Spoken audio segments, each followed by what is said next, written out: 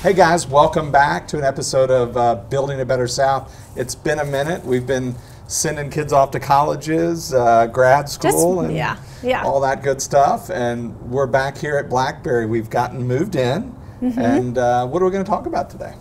So we're going to welcome you guys back in. You guys have been wanting to see some of the furnishes, some of the wallpaper finished, the kitchen finished out. So we are going to share with you the kitchen and the butler's pantry, the powder room, our dining room area. And I think that covers it for today, but we're just starting here on our front porch. Yeah. And if you've forgotten, I'm Jason, Gretchen, Black. So come on in, let's check it out. Yep. Welcome in, guys. Walk through the foyer here and pass through the great room. Yeah, just to remind you, walk in the foyer area, then we have our great room area, and that opens up to our kitchen area, which has been getting a ton of use since we're all staying at home more. We're not eating out as much, so we've been doing a lot of cooking and baking lately. Yeah, perfecting some family recipes of yours and mine, which have been great. So we've enjoyed that. And gosh, let's go straight onto the focal point of our kitchen. One of my favorite spots in the place. Yeah, and I just want to remind everyone, because I know you'll ask, we get asked a lot, it's sleepy blue is the cabinet color in this kitchen. So, sleepy blue. So we've had an ongoing partnership with LK, and we've got their sinks throughout our house and throughout a lot of our projects, but Gretchen had the idea to take an apron front sink and cover it with marble. Right, so this is an actual LK sink, which means, you know, it's stain and scratch resistant. It is the fire clay sink, and it's in the white finish. It's extra deep, so you can fit all your pots in. It actually has the divider, which is the first time we've had a divider sink in a while, and I've actually really enjoyed it because you can keep the dirty dishes on one side, you can rinse all the clean stuff on the other side.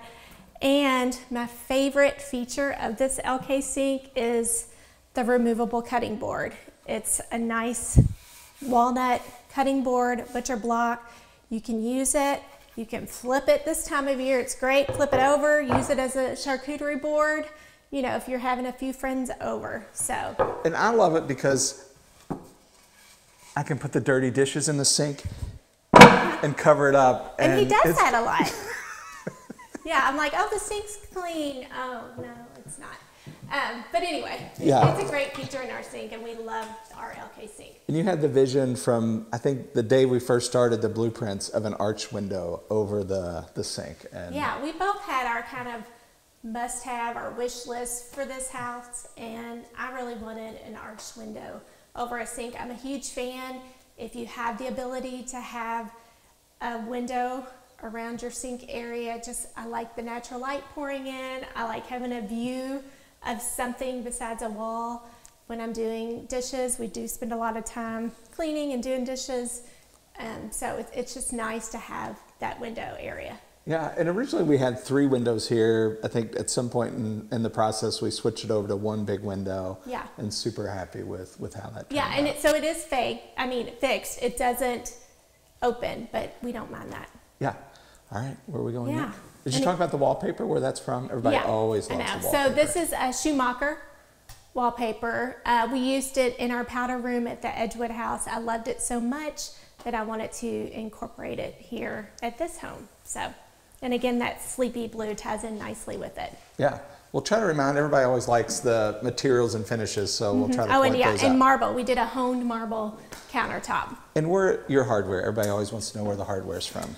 I actually sourced this from a couple different spots, so maybe I'll work on a source guide for that. Got the little keyholes there. But I did add the little faux keyhole just because, again, I love making things look older, like they've had some charm to them, so I thought that was a fun detail to add to the fronts of those. And again, we went with our cafe appliances, which we love again on this house, so very happy with those. So let's talk about this, which we worked together on to design this dining room table. We looked and looked, and we had a cool farmhouse table that just didn't work here, and we wanted something a little bit cleaner. And I was into reading a lot. Yeah, as a you lot can of tell. books.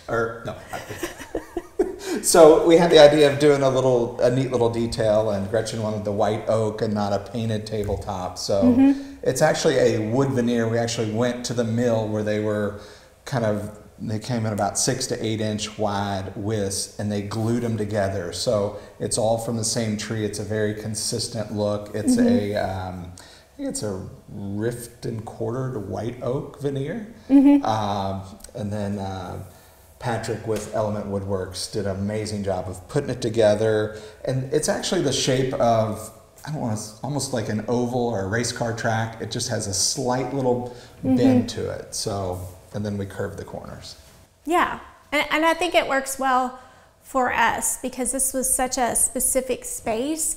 Our last dining room table, it wasn't going to be big enough. We looked at a ton of tables that were this length, and they were either too traditional for our taste or too farmhouse for our taste. We didn't want the knots and the deep divots in the top of the grain, because I feel like we've had that type of table before, and crumbs always just get caught in it. So I feel like this is a nice, clean, timeless look, and I think it fits perfectly. We can sit 8 comfortably. I think we can get even more. Yeah, I think we've at one point figured we can get 10 in here, and then we have the 4 island chairs. So that that makes this area suitable for 14 back when we can host large gatherings again. Yeah.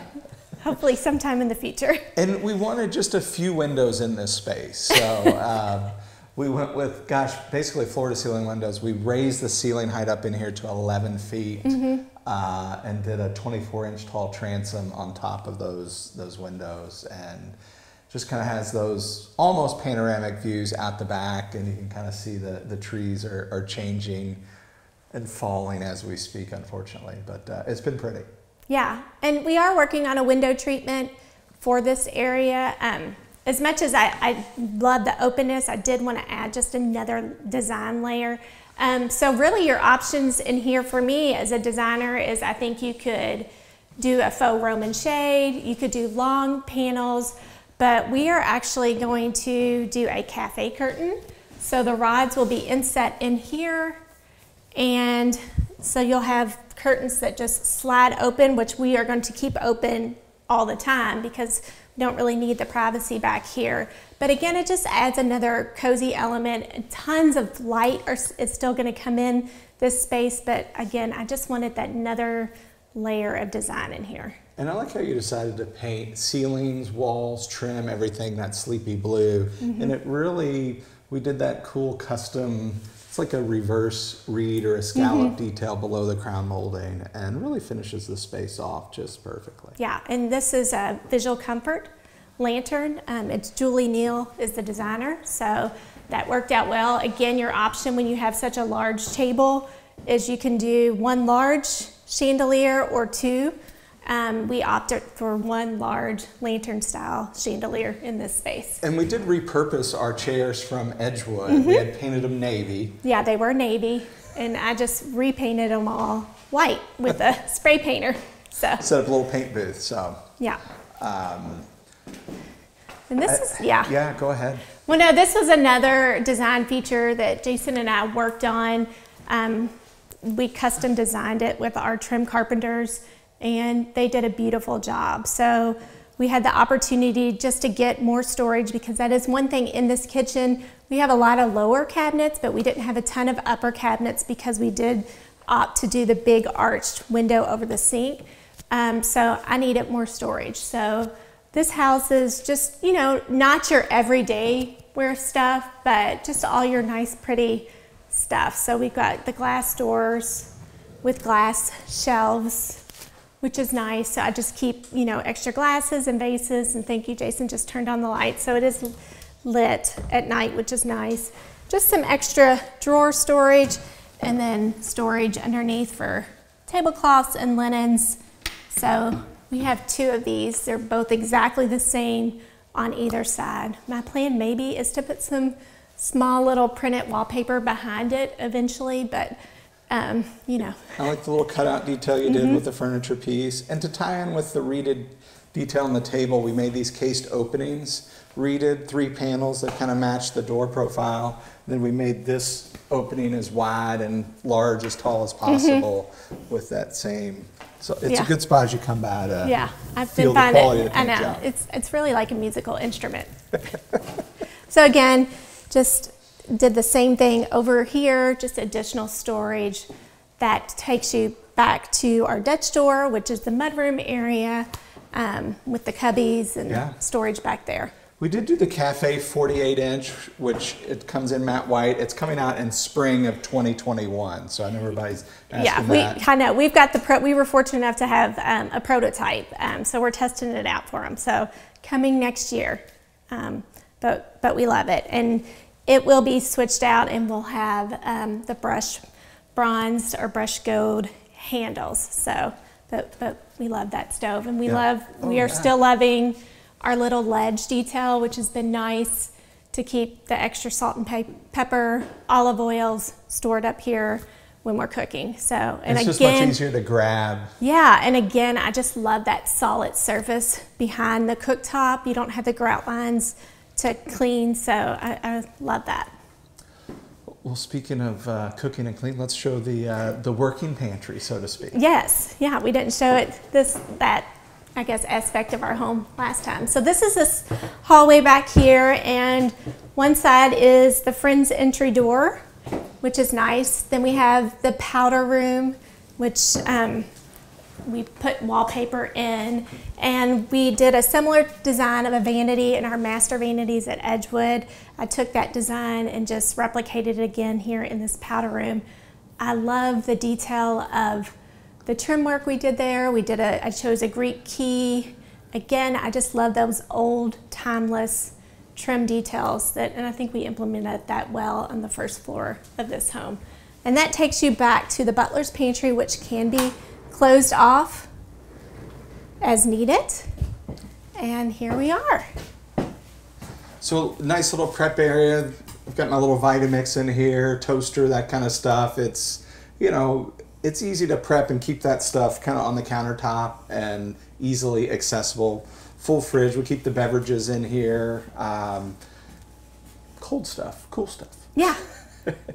This was another one of our LK. This is more of a farmhouse sink, so we did display that. Yeah, this is the smaller size, so they do come, which is nice, in different sizes. So, but that's that. And then we opted for open shelving in here. I know it forced you to keep it a little bit cleaner, more organized. But it's a pantry. We wanted to be able to be accessible and easy, and we're trying to be organized. We're getting there slowly but surely. I know, I see everybody post these pictures on Pinterest or Instagram of everything just perfect in the pantry, and we're organized. We're getting there. Yeah, we got a nice little pull-out garbage can, recycle bin here, extra drawers for storage here. I did want to say that these faucets, because we didn't mention, but it's the same style and brand, is Waterstone, and that's what the faucet is in here and in the kitchen. Yep.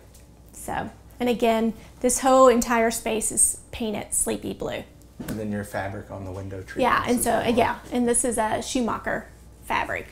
Eventually, I may want to either put a tile backsplash back here or another fun little wallpaper print. But yeah, we did keep this super clean with the white Cliff from Cambria. It's a quartz, so it's gosh, like non-porous and super clean to wipe off, because sometimes I make a mess in here. Yeah, it's definitely nice to have the Cambria here in the working pantry area, because I have noticed I've come back here and there's been like chocolate shake stains. Oh, must be from the dog. Yeah, the boys. Just always blame it on the boys. Well, gosh, we covered a lot of material today. I know. I can't believe we've been living here a few months already. I know. Gosh, it's been nice to have. You know, some projects to work on during these times, and we hope you guys enjoyed this tour of our home. So we're going to come back next week and look at some more. Right. So next week we're going to show you the basement and show you some finishes that we selected down there. So if folks want to follow you, how can they find you? You can find me on Instagram under Gretchen Black. And I'm Jason Black with Artisan Signature Homes, and together we're building a better South.